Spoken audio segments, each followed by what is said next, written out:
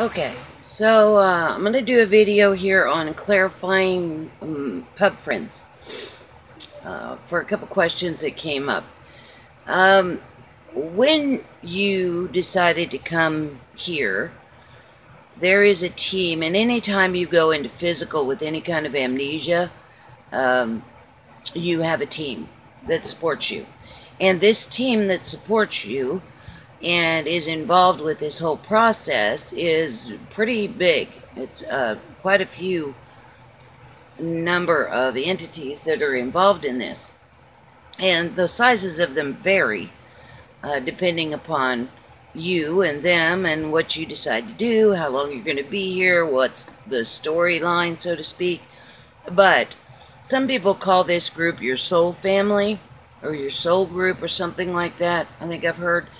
But whatever you want to call, I call them my pub friends because some of those other words get to be so ooh that people lose the plot. They lose the point of who these beings are.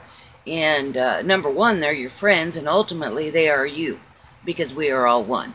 So this group that you hang with, that are your you interact with a lot,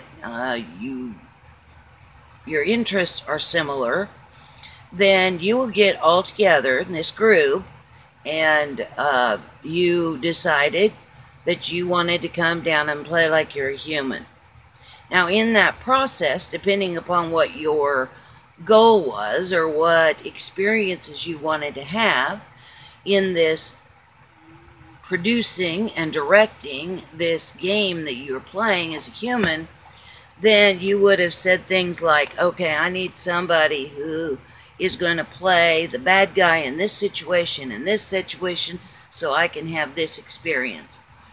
And think of everybody else, all the other collective conscious beings that you bounce around from. Just think of those as extras. And all of the main players in your story are your pub friends. All of them. Okay?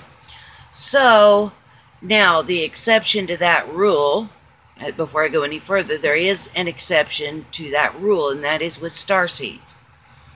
And although on a higher level, even this activity I'm getting ready to describe, even it is approved on a higher level, so to speak. And any starseed that has been messed with, one of the switcheroo babies, or any kind of bad guy stepping in and trying to interfere with what your story is, any of that interference, they are not your pub friends. So you might have the majority of the bad guys in a regular case, and certainly in a human's case, the regular bad guys are that cause you to struggle and experience bad things. They are one of your pub friends. The ones that interfered with what you had planned, that came in kind of after the fact, so to speak, and they interact much more on the earliest, of course, switching you at birth into another family, and then they might interfere by being one of your kids. The bad guys that are outside, that are not your pub friends, might be a boss or someone who, well, you know, anything that causes you struggle. But you should know the difference. You should be able to look back at that now in this stage of the game.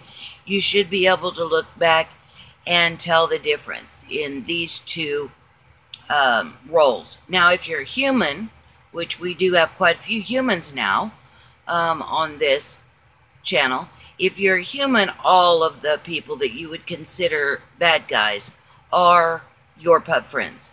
And they played the role of the bad guy at your request.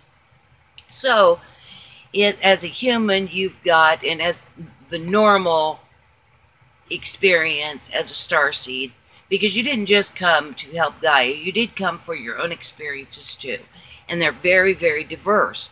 And because you had this whole life in amnesia, or a good portion of it in partial amnesia at least, you had the opportunity to have experiences in this 3D, 4D human body, and you do not waste it. We never waste anything. So you would have planned for other experiences that are human, on the human duality spectrum.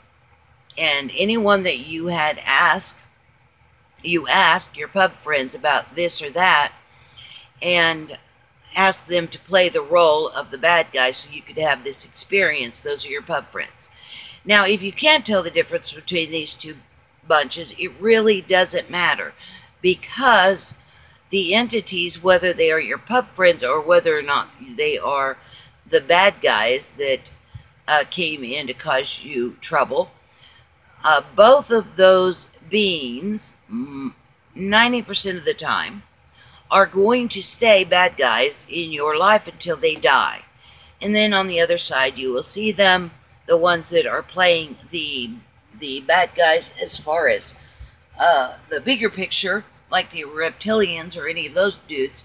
You will see those entities that played those roles, because still, I don't care if they are the bad guys. I don't care if they're the reptilians, draconians, or anyone above. It doesn't matter. They are still in partial amnesia, and they are still creator gods, and you still will see them on the other side when they're out of character, when they take off their suit. And the ones that, if you can't tell the difference, whenever they die and you go outside of time-space, you will be able to identify them. And they'll be outside of their skin suits or their reptilian suits or draconian suits, whatever, and you guys will laugh and carry on about what a wild and crazy ride that was. That's what will happen. I guarantee you. That's what will happen. Just like my analogy of the really scary roller coaster ride, right? That's how it will be. Or a play where there are good guys and bad guys, and the curtain goes down. And when the curtain goes down, everybody jumps up, takes off their costumes, runs to the pub, and laugh and carry on about how much fun playing the good guy or the bad guy role was. That's how it's done.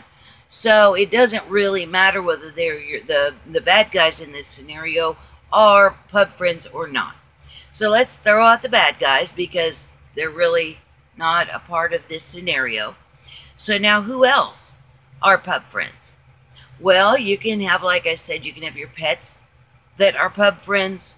You can have your family members that are pub friends. You can have really good friends throughout your life that are your pub friends. And if these people, so all the good guys in your support system, the good guys that are in your life, that you feel very, very, very strongly towards. So here you can see this theme. When you feel strongly about an individual, more than likely they are your pub friends. If you feel strongly about them in a negative way, if you feel strongly about them in a positive way, more than likely they are your pub friends. Even the bad guys in the fourth dimension, the reptilian draconian group, that cause you a great deal of trouble, you won't have that really strong feeling. You may fight them, you may be annoyed with them, but there will be a subtle difference between your pub friends playing a bad guy and the bad guys playing a bad guy. There will be a difference. Hopefully at this time you're getting close to not having bad guys in your life, so you can look back at it and perhaps tell the difference. But for now, that is the difference. Whatever you feel strongly about, good guys or bad guys, these are your pub friends. Now, and your pets. There is more, but I don't want to go over it in this video yet. Yeah, I don't want to go over it yet. I'll do it on a separate video. But there are several roles in your life that cause you to have very, very, very strong feelings, and these are indeed your pub friends. Now let's talk about the good ones. Your pets, your best friend, your soulmate mate that you're married to or live with, whatever. All of these beings will be at your side until they pass. Okay? When they pass over, when they die, then they will take off the costume and they will get in the group of pup friends that are surrounding you and giving you support. So they will play the role of the good guy or the bad guy to help you have the experience that you wanted to have, or the pet, or the boss, whatever. They will play these roles. Your pup friends are also playing roles down with you on this planet.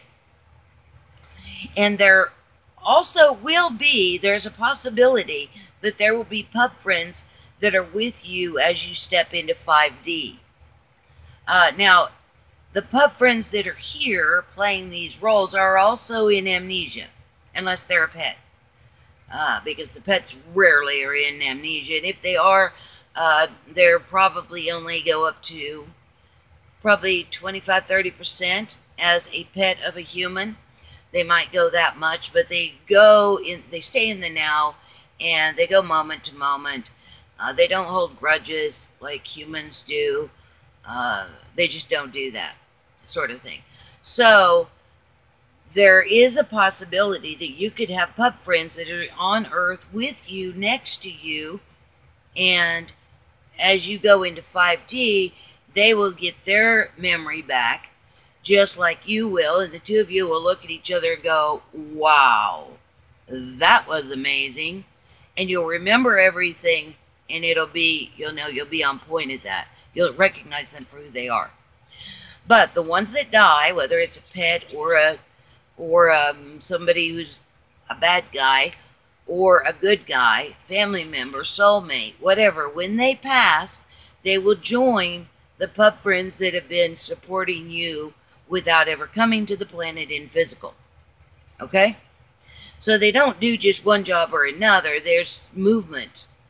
And of course, I am simplifying this because it's actually much more complicated than this, but that gives you a basic idea that your pup friend, your friend that is a pup friend that came down to be your familiar cat, it will go back whenever they die, whenever they pass over. They will take off the cat costume and stand with the rest of your pup friends around you as you continue your physical journey on Earth and to support you.